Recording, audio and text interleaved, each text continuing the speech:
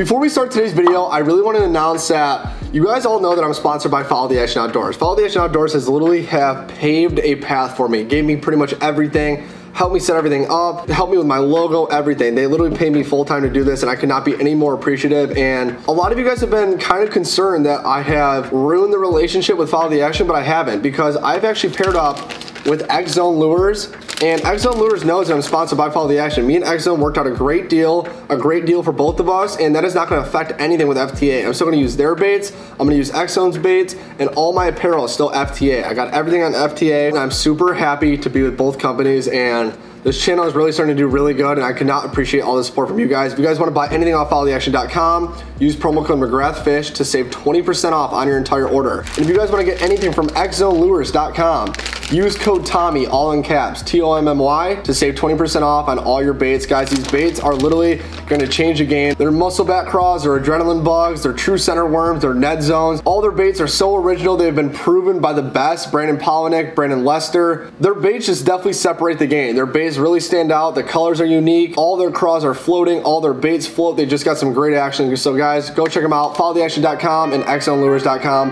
I appreciate the support, and let's get into today's video.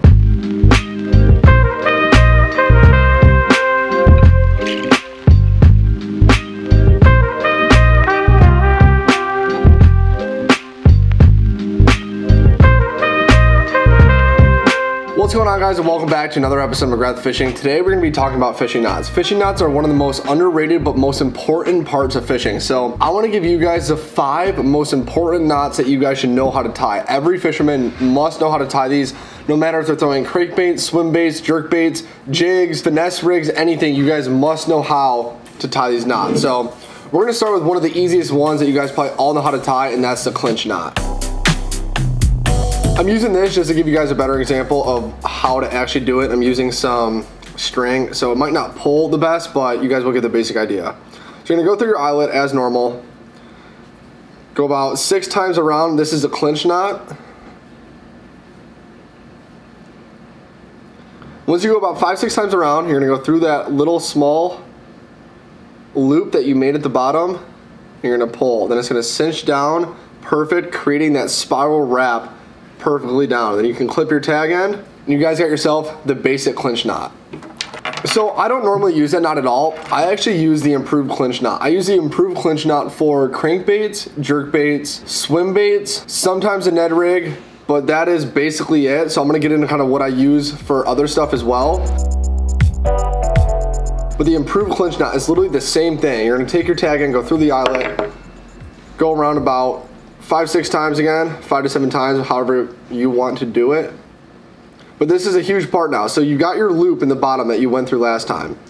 And then when you go through that little loop right there, you're actually creating this opening right here then. So what I'm gonna do is take my tag end and go through that opening that I just made and cinch down. That is the improved clinch knot. So it's one extra step off the clinch knot. Is a great knot. I use this knot all the time, and it is a super strong, durable knot. I've never had any issues with it. I tie it on fluoro. We're gonna get into all my setups next week on what pound test, on what reel, what pull, everything like that in next week's video.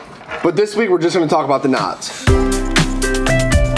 So knot number 3 is the polymer knot. The polymer knot is I use for drop shots, so the hook sits horizontal like this. So when your line's running straight down, you got your sinker right here, you got your hook right here, and then your hook is actually sitting horizontal, so you get that extra play in the bait. If you wanted to, you could tie this knot on every single lure. So what you're gonna do is you're gonna go through the eyelet as you would to start a knot.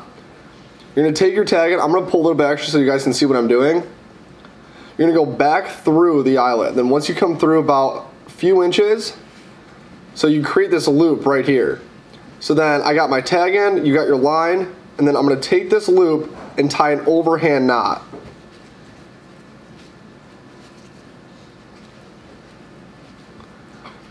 So then you still got your tag end, now you got an overhand knot, and then you got your loop right here. So picture the hook going like this. So if this was a point right here, it's hooking back here. So this is a base, but it's hooking up.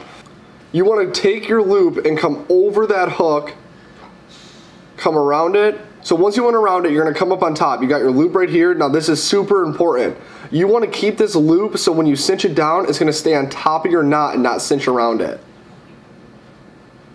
So here's your loop. Like I said, you really want your loop to stay right on top of the knot. So if you can see, my loop is right on top and it's cinching down right on top. You do not want that knot to cinch around your knot or on the side. You want it straight on top. This is one of the strongest knots in all of fishing. Super easy knot to tie, and it will save you guys so much time, effort, and headache of snapping line. If you guys have a lot of problems by snapping your line or anything like that, snapping of the knot, the polymer knot is one of the strongest knots in all of the fishing. So the fourth knot is a little bit tricky, but it's still an easy knot. So this knot is specifically used for flipping hooks, in my opinion. You guys could use it for other hooks or other stuff like that, but if you got a bullet weight, you got your peg on top, your bullet weight, and then your hook. So what I'm gonna do is I'm gonna go through the eyelet and I'm gonna pull down a little bit. Then I'm gonna hold about halfway down the hook, and then you're gonna take the tag that you got you're holding. So when you're coming up, you're gonna create a loop around your finger. When you come up, you're gonna wanna go around the base of the hook about 6 times. I'm only gonna do it a few times just for show, but you wanna go around 5 to 7 times as you would for any other knot. So then once you got this tag in, you still got this loop right here. So now you're gonna take your tag in, after you went around 5 to 7 times, you're gonna wanna go through that loop you created and pull tight. So now what this does, your line is actually running in the eyelet but going on the other side. So when you got your bullet weight up here, now watch this. When you set the hook, do you see how that's moving? When you're actually setting the hook, you're actually setting the hook in the fish's mouth by just pulling already. So immediately, right when you set that hook is driving to the top of the mouth without you having to do anything yet, because the bullet weight is pushing down on the eyelet and the line, so it's driving the hook straight up. So the fifth and final knot is actually tying from braid to mono or braid to fluoro. So on all my spinning setups, I always have about anywhere from 12 to 17 pound braid on, and depending what reel, what rod, everything like that, what I'm going for. And then I'm always tying anywhere from a 6 pound all the way up to a 12 pound mono or fluorocarbon leader. Again, depending on water clarity, depending on what I'm fishing for, my setup, like everything like that. So there's a lot of factors that go in. If you guys have any questions about the knots, the setups I throw, what pound tests to use for different water clarity, for stuff like that, braid to fluoro, braid to mono, you guys can DM me at McGrath Fishing on Instagram. Now, me and my buddy got into a little bit of a heated argument. He throws straight braid in like everything. I mean, I've never heard about anyone in the entire fishing industry throwing straight braid unless it's topwater. I mean, dark, black, or green braid for topwater, I understand that. But for everything else, I just don't understand it. I'm either throwing straight fluoro, braid to mono, and then obviously on my topwater setup, I do throw straight braid on that, but that's a lot different. All right, so I got some 15 pound braid and some 10 pound fluoro. This is Seaguar and VizX, super strong, a little bit expensive, but amazing fluoro to use. So you're gonna take about 6 inches of braid, 6 inches of fluoro, and you're gonna overlap them. So you're gonna want, again, 5-6 inches of braid over here, and then you're gonna want 5-6 inches of fluoro over here. Now you're gonna wanna pinch in the middle, so then you got your 2 tag ends over here. You're gonna wanna come off just a few inches. I'm gonna start with the braid side. You're gonna take your braid, and you're gonna wrap it, you're gonna make a loop. You're gonna make a loop and you're gonna come around both the fluoro and the braid. I have another video on this, it's super clear, easy to see, but I figured I'd do this one again. I go around 5 to 7 times as well. It's always 5 to 7 for me. And then when you cinch down, you're gonna create a nice spiral knot, just like that. So then you got a little bit over here, and now what I'm left with is the fluoro, and then you got your braid. This braid is going to your reel. This fluoro is sitting on the spool because this is your fluorocarbon leader. This is what you're gonna tie your hook onto. So what you're gonna do now is you're gonna literally take the fluoro, create a loop. I like to pinch right before the knot so it doesn't do anything. So then look, you got that. You're pretty much creating like a 6 with it. And then you're gonna take your tag in and come around both the braid and the fluoro. Again, 5-6 times. All right, so I'm around 5-6 times. You're gonna pull. Again, you're gonna create that nice spiral knot.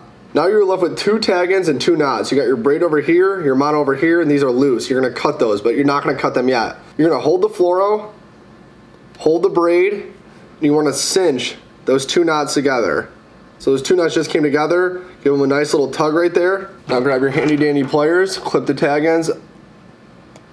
I like to leave like a little less than an 1/8 inch.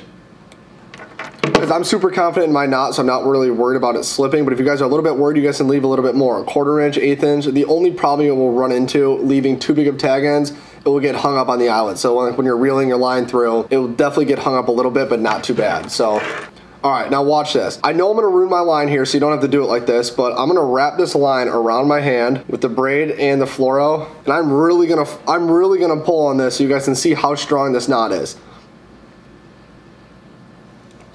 I'm literally giving it all I got without actually, like, literally cinching my fingers off with this fluoro. So you guys can see this knot is not gonna come undone. I've caught 30-pound, 25-pound salmon on literally 12-pound monoliter, this exact same knot, 15-pound braid. You guys are not gonna snap up. You guys do this knot right, it will not ever let you down. So all these knots, I feel like, are the best 5 knots that every fisherman should know. So you got your clinch knot, you got your improved clinch, you got your polymer, you got your snell knot, and then your 5th knot, being the double uni knot, is tying from braid to fluoro or braid to mono, whatever you prefer. Again, all depends on water clarity, what you're fishing for, your setup, your pull, everything like that. There's so many factors, but that is how you do the double uni knot, and it's super strong. Again, you can make these tag ends shorter, longer, whatever you think. I don't have a problem with it cutting them too short because I know my knots are super strong, and I've never actually had this knot snap on me. So all the time I'm snagged on a rock, a log, tree, whatever it may be, if I'm pulling as hard as I can, I've never had this knot pop off. It's always the knot I tie on my hook, or my hook literally just bends and gives out. So, but I've never had this knot break, knock on wood. So I really hope you guys enjoyed today's video. This is a video I think every fisherman should know, and these 5 knots are the most important. And next week, I'm gonna be going over all my setups for 2020 and what pound test I have, on what reel, on what rod, the lures I have on, and what knots I tie for those. So I'm not gonna re-show you guys the knots. I'm just gonna show you, like, here's my jig, here's the polymer knot, and I have it on 20-pound fluoro, or stuff like that. So that's gonna be next week, next Friday. I'm sorry I do not have 2 videos a week this week. I am getting ready for Bull Shoals. I didn't really have time to film a vlog. I would say maybe next week or the week after that, we're gonna be doing 2 fishing videos a week. And if you guys want to continue to see a vlog, I'm gonna try and do the vlog, so that'd be 3 videos a week, but we're going back to 2 fishing videos a week. We're gonna hit the ground running. And spring is like right around the corner. It is already spring down in Bull Shoals, Arkansas. I'm leaving to go to Bull Shoals on this Friday for like a 9-day trip. I'm going with my buddy, and this trip is actually sponsored by McGrath Fishing. This trip is the first trip I'm taking where I've completely paid for everything, but I'm still gonna be repping my Follow the Action Outdoors. A lot of you have been asking me on Instagram if my sponsorship with X-Zone is gonna affect anything with FTA. FTA doesn't mind at all. FTA wants me to expand my brand and everything else like that, and I'm super happy to be teamed up with X-Zone Lures. This is just literally a hair of what they sent me and everything else. They're a super awesome company. We worked out an awesome deal, and I'm gonna be using their baits all 2020 season. For the tournament season, we have a bunch of tournaments coming this spring, all summer long. I'm super excited. Get ready for the Bull Shoals tour. I hope you guys enjoyed today's video. Please remember to leave a like, hit that subscribe button, and as always, I will see you guys next week.